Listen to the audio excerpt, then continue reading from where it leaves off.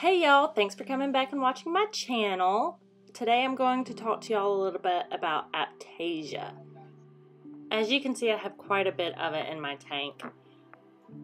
There's quite a few things that people do to try and deal with Aiptasia. I think I've tried them all, and pretty much all but one technique has been unsuccessful for me. The first thing I tried was peppermint shrimp. I tried one. It was eating my blastos. I took it back. I made sure I got the right peppermint shrimp because I have been told over and over and over again that you probably have a camel shrimp, not a peppermint shrimp. I did everything in my power to make sure that it was a peppermint shrimp, the same markings and the same anatomical structure that you expect to see on a peppermint shrimp. I know for certain that the last two shrimp that I tried were 100% peppermint shrimp. They still ate my corals. They ate my Aiptasia too, but they also ate my corals. I also tried filefish. I had two different filefish. One of them died pretty quickly because he was getting bullied, but he was still picking at corals. Not terribly, but he was picking at them a little bit.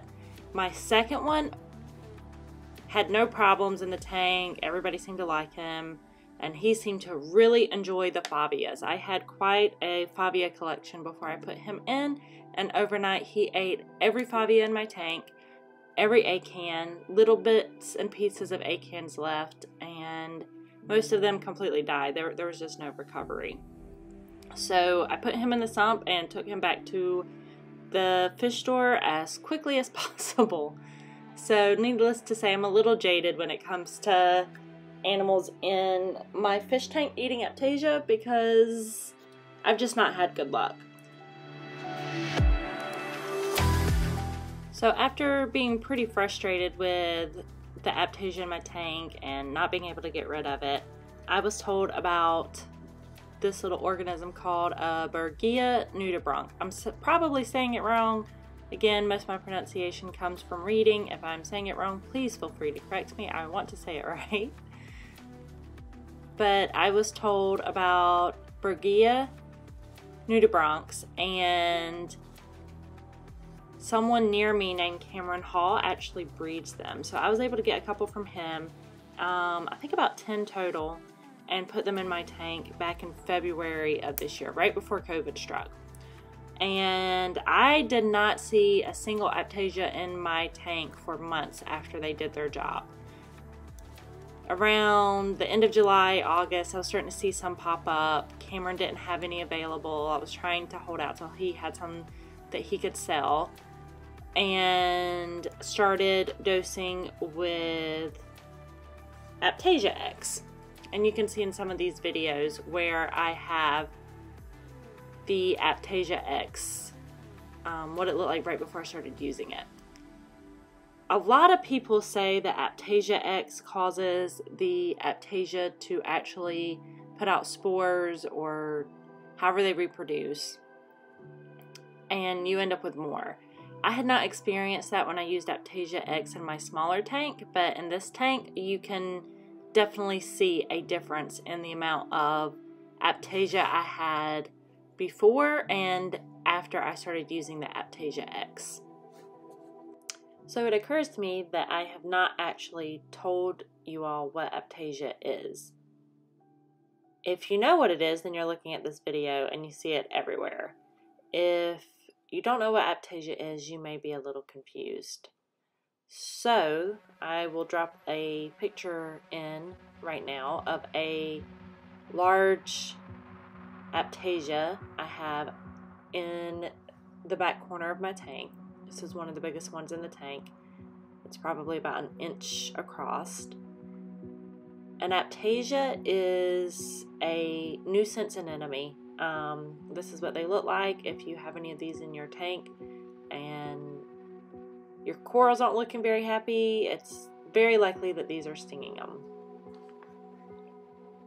So when we come back to this video of the tank, you can see all those Aiptasias. Just a quick count, I see 1, 2, 3, 4, 5, 6, 7, 8, 9. Just quickly looking, there's probably more there. My zoas are not happy. They're all closed up. The Gynopora, if you can see at the top, is quite shrunken.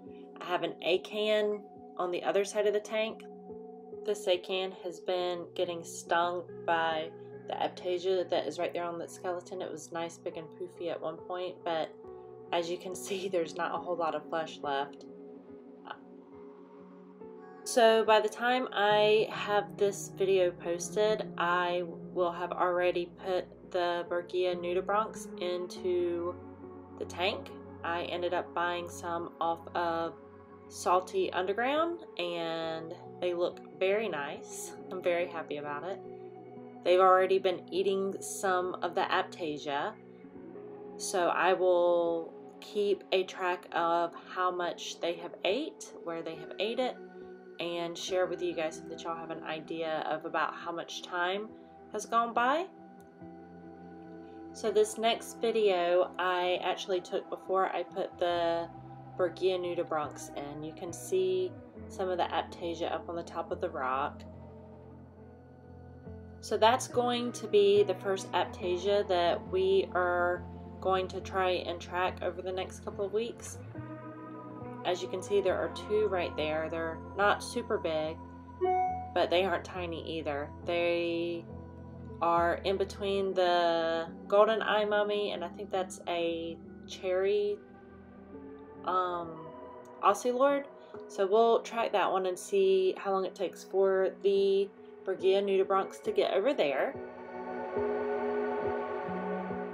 So the next Aiptasia that we're going to look at specifically are the ones that are right around all of these zoas.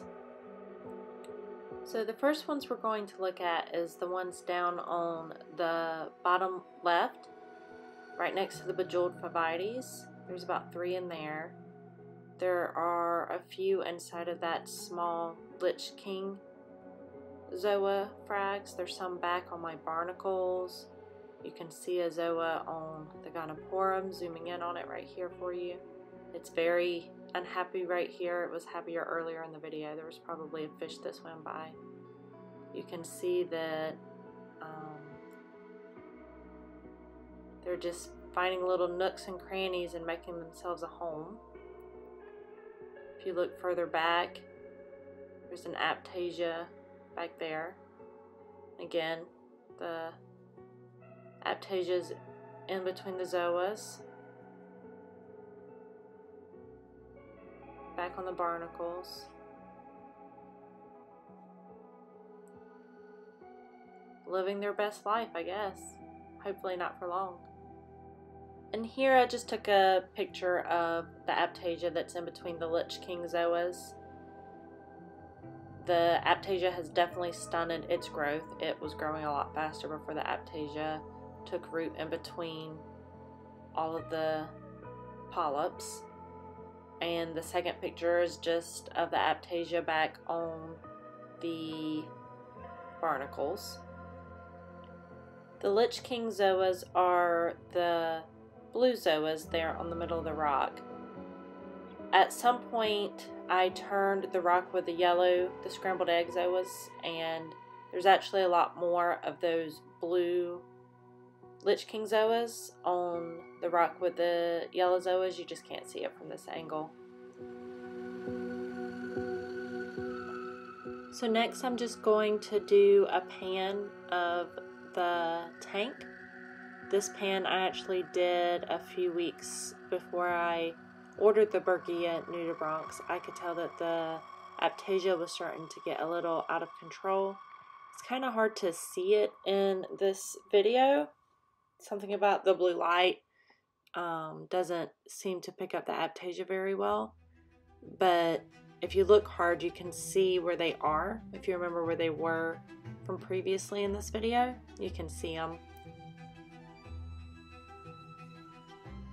They're definitely not as big as they are a few weeks later, which is what you're looking at earlier in this video. I was treating them with the Aiptasia X at this point, and it was kind of keeping them in control. they were not angry and reproducing everywhere yet.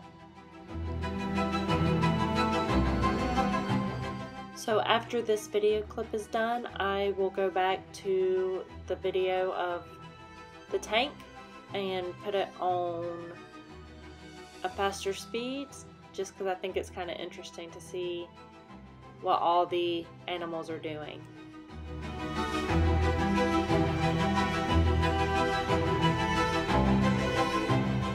Again, thank you very much for watching. This is B. Lee from Reef to Reef, Be the Fountain on Instagram. Feel free to follow me.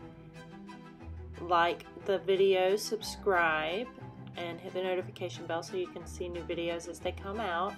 I appreciate all the support that I'm getting, and happy reefing!